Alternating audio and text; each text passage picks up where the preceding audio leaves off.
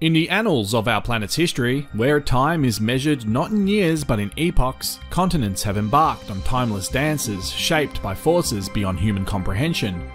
One such land, New Zealand, emerges as a geographical enigma, a testament to Earth's ceaseless evolution.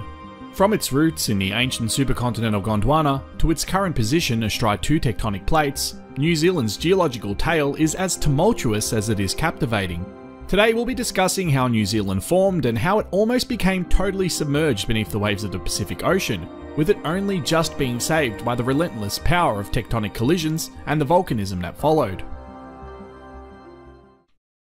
Origins in Gondwana, 500 to 180 million years ago.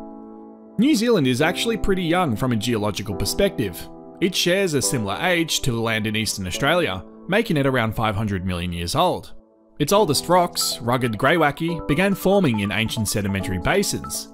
Fossils, like the remains of the ancient Tuatara, whispered secrets of ancestry with distant Gondwanan lands, hinting at a shared past. At this point in time, New Zealand and Zealandia were attached to Antarctica in southeastern Australia. Much of it was submerged beneath the waves though, with only sections of it outcropping. Rifting of Gondwana, 180 to 85 million years ago. As with all things, change is the only constant. Around 180 million years ago, the massive supercontinent of Gondwana began to break apart. Mantle convection and the relentless forces below Earth's crust led to rift valleys emerging, tearing the land asunder. Zealandia, a nearly submerged continental mass that cradled the beginnings of New Zealand, began its journey of separation from Antarctica. As it drifted, the vastness of the ocean claimed most of Zealandia, leaving only fragments like New Zealand defiantly above the waves. This rift worked to thin out the crust, and this thinning out stretched Zealandia, plunging almost all of it beneath the salty waves of the Pacific Ocean. Subduction and volcanism, 85 million years ago to present day. The dance of tectonic plates continued, and as Zealandia ventured further, the Pacific Plate began its descent beneath the Australian Plate.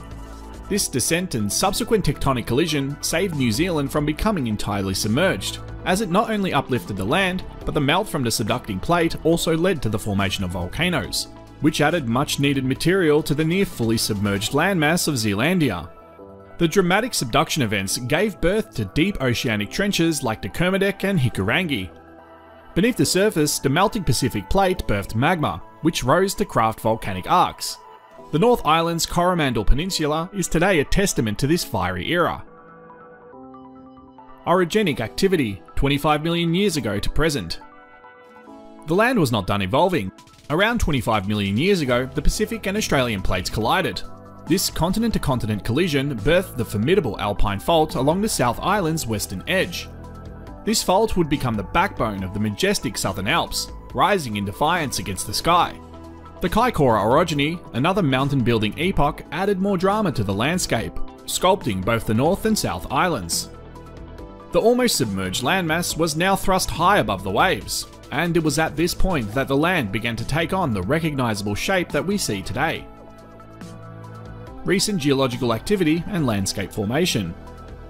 In more recent geological times, the Quaternary period, which began 2.58 million years ago, saw New Zealand don the icy cloak of glaciers.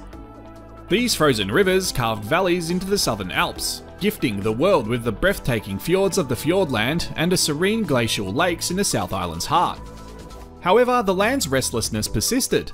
The North Island's central region became a hub of volcanic activity, with giants like Mount Ruapehu and Mount Tongariro standing guard over the landscape.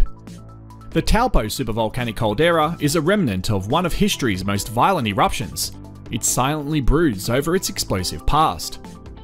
Today, New Zealand stands as a testament to Earth's dynamic nature. Its landscape a canvas painted over millions of years by tectonic forces, volcanic fires, and icy brushes. As one traverses its terrain, every rock, mountain, and valley narrates a chapter of its epic geological saga, reminding us of the intricate ballet of forces that have shaped and continue to shape our beautiful planet.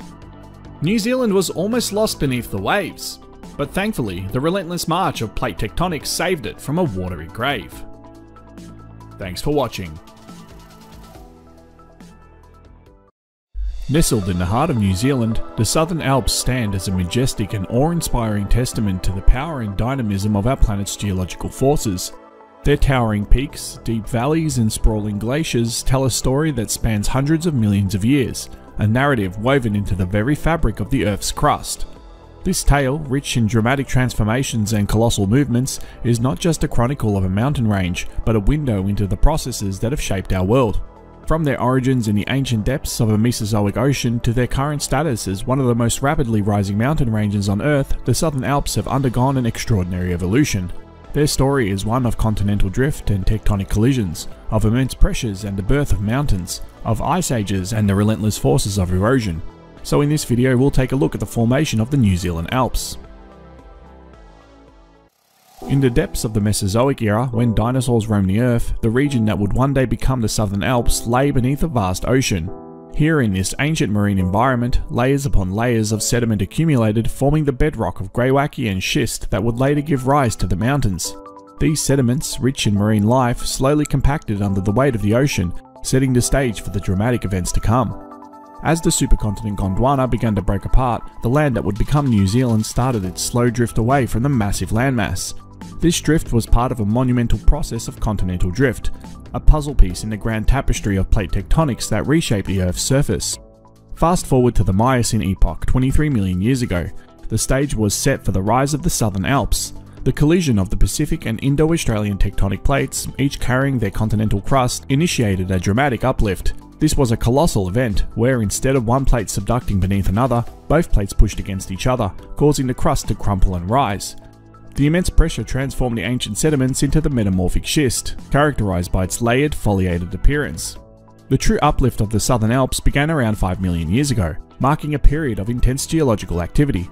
The Alpine Fault, a major player in this story, became the site of significant horizontal and vertical movements. This fault, running along the western edge of the mountains, has been the catalyst for the rapid rise of the Alps, at rates of about 7 to 10 millimeters per year. Simultaneously, the forces of erosion began their relentless work. The high rainfall on the western side of the Alps, coupled with the freeze-thaw action in the higher altitudes, led to significant erosion.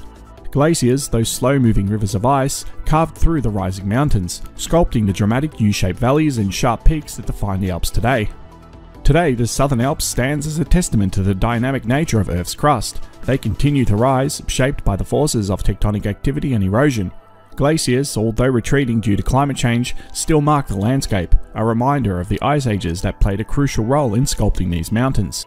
As we reflect on the epic journey of the Southern Alps, from their ancient origins in the depths of prehistoric oceans to their current majesty, we are reminded of the enduring power and mystery of the natural world. The story of the Southern Alps is a vivid chapter in the Earth's geological history, and a compelling reminder of our planet's ever-changing face.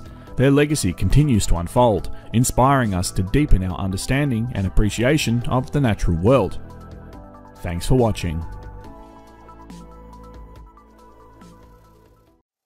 On June 10, 1886, Mount Tarawera, a prominent volcano in New Zealand's North Island, erupted in one of the most catastrophic geological events in the country's recorded history. The catastrophic eruption not only marked New Zealand's most significant volcanic event in over 500 years, but also led to the creation of the Waimangu Volcanic Rift Valley, a unique geological and ecological wonder. Mount Tarawera is situated within the Okataina Volcanic Centre, part of the larger Taupo Volcanic Zone. This zone is a highly active rhyolitic area, with several caldera systems formed over hundreds of thousands of years.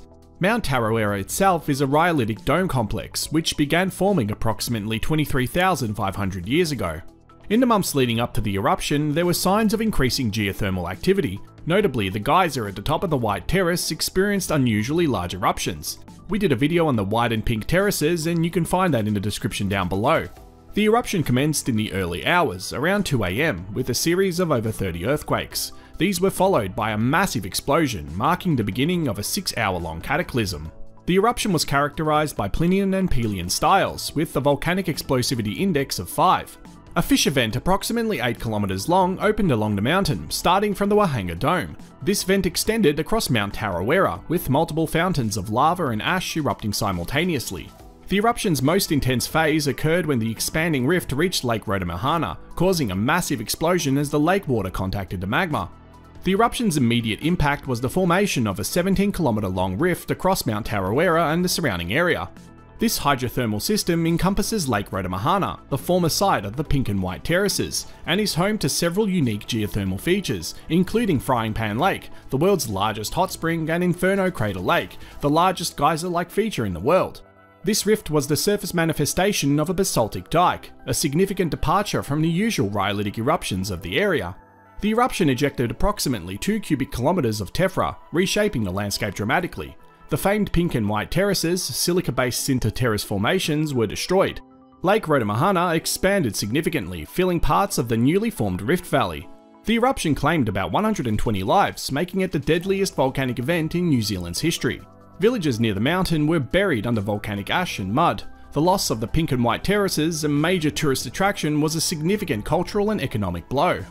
The 1886 eruption prompted immediate geological studies, leading to new insights into the volcanic activity of the region. It was the first time a basaltic dike was identified as the cause of an eruption in an area typically known for rhyolitic activity. This discovery challenged previous understandings and highlighted the complex volcanic nature of the Taupo volcanic zone.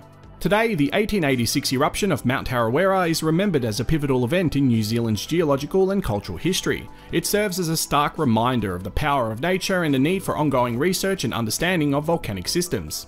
The event continues to be a subject of study for geologists worldwide, offering insights into volcanic behaviour and hazard management. Thanks for watching. In the geologically active North Island of New Zealand, the Pink and White Terraces were once a natural spectacle. Located in the Taupo volcanic zone, a region within the Pacific Ring of Fire, these terraces were formed by a series of intricate geological processes. The formation of the terraces was deeply intertwined with the volcanic activity characteristic of the Pacific Ring of Fire. This region is known for its frequent seismic events and volcanic eruptions, shaping the landscape over millennia. The terraces were formed by geothermal springs that contained silica-saturated near-neutral pH chloride water. Central to the terraces' formation was the hydrothermal activity beneath the surface. Rainwater percolating through the soil and rock layers reached depths where it was heated by the geothermal energy of the Earth's mantle. The area's proximity to magma chambers due to the active volcanic zone meant that the water not only heated up but also became enriched with minerals, especially silica, leached from the surrounding volcanic rock. The Pink and White Terrace springs were approximately 1,200 metres apart. The White Terraces, located at the northeast end of Lake Rotomahana, faced west to northwest. They descended about 25 metres to the lake edge. The Pink Terraces, on the other hand, were situated on the western shore of the lake, facing east to southeast. Their pink coloration, akin to that of a rainbow trout, resulted from antimony and arsenic sulfides, and they also contained significant amounts of gold. The hydrothermal system powering the terraces was possibly up to 7,000 years old, although the terraces themselves were thought to be around 1,000 years old. The silica precipitation formed pools and steps, creating attractive swimming places. The process included the formation of lips on the terraces that trapped descending flow, as well as the formation of silica steps on surfaces where the thermal layers sloped away from the geysers. As this superheated silica-rich water resurfaced, it encountered cooler temperatures, leading to the silica precipitating out of the water. Over hundreds of years, this process resulted in the accumulation of silica in distinct terrace formations. The White Terraces, extensive and prominent, were primarily composed of pure silica, giving them a striking white appearance. The Pink Terraces, smaller but equally impressive, had their unique coloration likely due to trace minerals or microbial life affecting the silica's appearance. The shape and structure of the terraces were also influenced by the cooling water and its temperature. The rate at which the water flowed over the area and its cooling rate affected how the silica was deposited. This created the terrace's stair-like structure, with each step representing a different phase of silica deposition. The natural basins and pools that formed within the terraces were a result of the erosive force of water and the varying rates of deposition. In 1886, the inherent volcanic instability of the region led to a catastrophic event. Mount Tarawera erupted, one of the largest volcanic events in New Zealand's history. This eruption had far-reaching effects on the landscape, including the burial of the Pink and White Terraces under volcanic ash and debris. The eruption reshaped the topography of the area, including the enlargement of Lake Rotomahana, which covered the original site of the terraces. This eruption created a crater over 100 meters deep, which eventually filled with water to form the new Lake Rotomahana. The rediscovery efforts in the 21st century, involving sophisticated mapping techniques, led to the reported finding of parts of the terraces under the lake. However, these claims have been met with skepticism and debate among researchers. Post-eruption, the terraces were considered lost, with their grandeur surviving only in paintings and early photographs. However, their story remains a critical part of New Zealand's geological history, illustrating the dynamic and ever-changing nature of the planet's surface.